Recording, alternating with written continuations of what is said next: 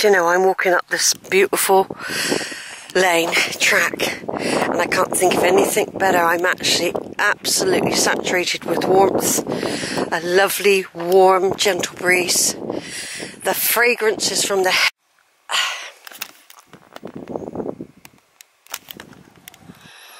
I turn that off. Right, look at there's some deer, look. Some deer there. Quite a lot of them. I don't know if they're all stags. I don't know if they're rutting. The rutting season is sort of happening. They might all be stags, so they gather, don't they? And then they have to fight for dominance.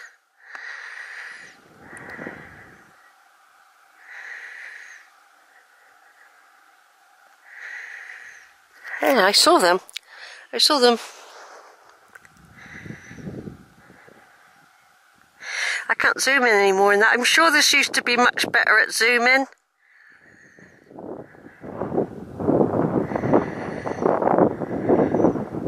They're probably very small deer, aren't they, those ones? Well, at least I've seen some. At least I've seen some, sure. They're always over that area. Up near Weacombe above there in the plantation.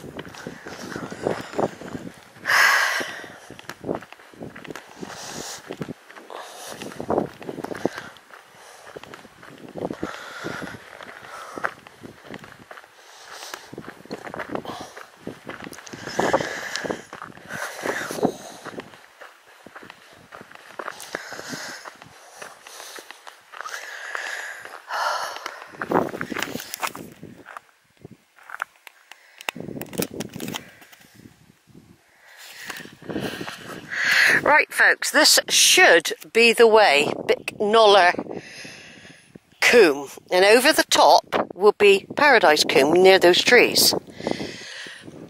Down here we've got Bicknoller Post, which is leading down. From there you go down to Holford, Shepherd's Combe, Hodder's Combe, or you do Lady's Edge.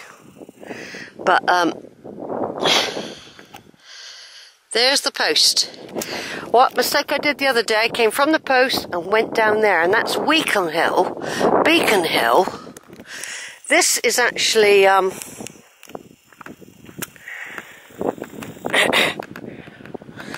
think this might be Weacombe Hill,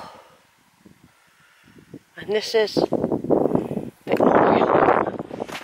Coming up now, I probably could have turned off ages ago. If I bumped into that person earlier, they would have said, oh, you're on the right track, go. You're on the right track now.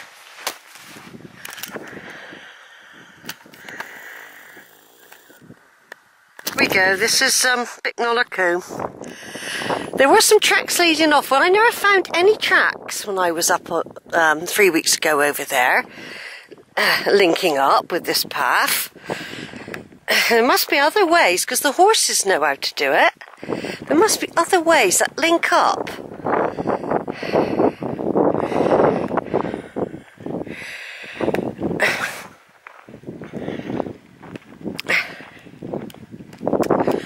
Now when I get near the stream, that's when I'm going to start eating my cheese and tomato.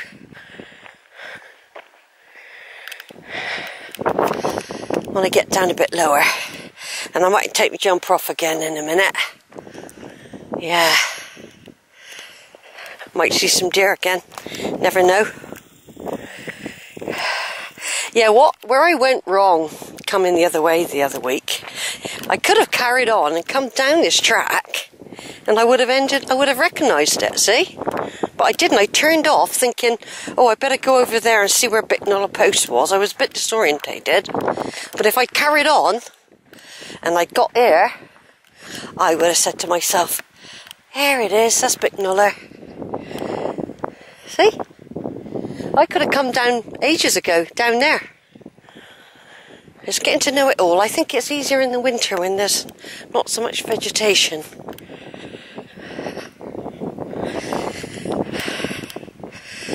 Hello, holly tree. You're all in bud, aren't you? Getting ready with your berries. It's like a carpet walking down here. I tell you, enough hard work coming up it.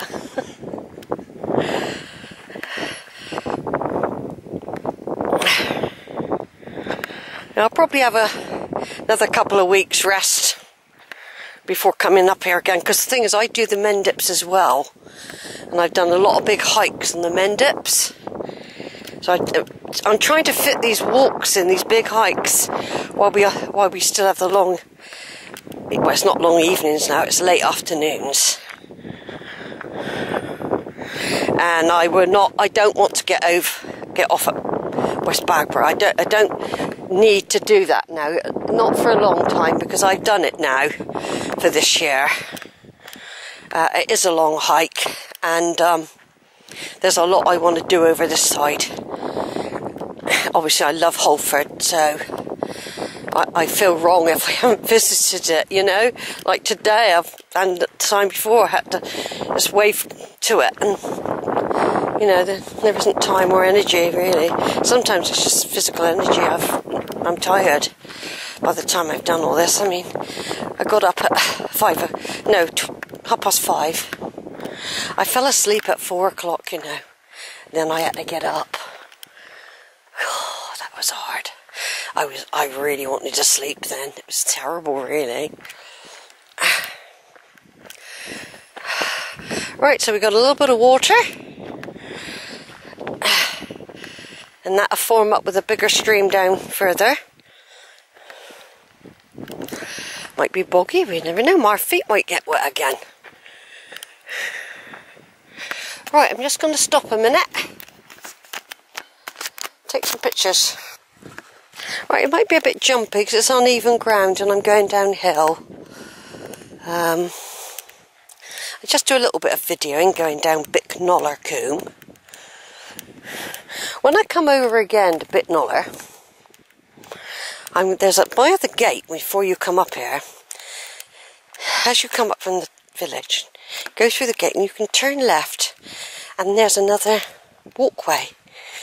Not the Coleridge Walk, it's sort of opposite the Coleridge Walk, and it takes you around to Paradise Combe area, and some ancient stones or something, or round things. So that's going to be my mission to do that. I'm going to do it in reverse. I'll do it that way up.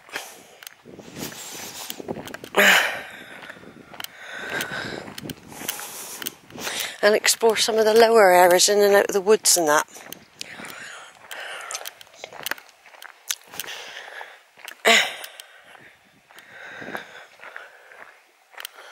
Yeah, I'm looking out for the deer. Then the sheep are on the hill where the deer normally are. So I imagine that big group of deer I saw earlier over Lower Harenap area, I reckon the ones that are here have gone over there. They've been rounded up by the stags, because they've got to get ready for their rutting. Yeah, when it gets to like 6 hours of walking, yeah, I start to feel, you know, I've had quite a big hike really, because I mean, it ain't just been walking the park, it hasn't just been walking flat. It has put a lot of pressure on your ankles, your knees, and the base of your feet. Now this little bit here looks lovely, doesn't it? Nice and velvety and soft as I go deeper down into the combe. I can see lots of sheep on the hills. We might see deer yet. Like I said, this is where they normally are, in this bold place. But they might be down. There might be another place that looks like that, but further down where they might be today. I couldn't see them the other time I came over, when I was looking from a distance. Now this is good on the feet. This is a good combe to walk down, everyone. This is a lovely combe, just looking back. Even walking up, I know it is a hike, it's a long way, it does take a while, but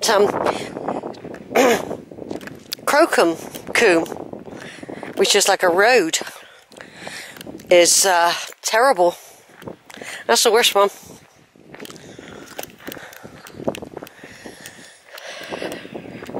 More videos to share, everyone. Oh dear. I got family tree stuff to do. I normally really cut down on the videos and stuff very soon. Once I've forked out my subscription, I think, God bloody use it, Sheila. You're paying all that money for your own stuff. Basically, I find all the stuff, put it on this database, and they charge me to see it. I do use their resources. And loads of other stuff I use. They are a good library, Ancestry for stuff. And being a member, you get access, you see. It's got its benefits. But of course, it does cost money, but it's not a dear hobby, really. It's about £180 a year I pay. I can remember when it was £25. I can remember when it was 25 quid to subscribe to Ancestry 20 odd years ago. And there was a lot more stuff that you could have. Well, there was a lot of stuff, different stuff. Over and out, take some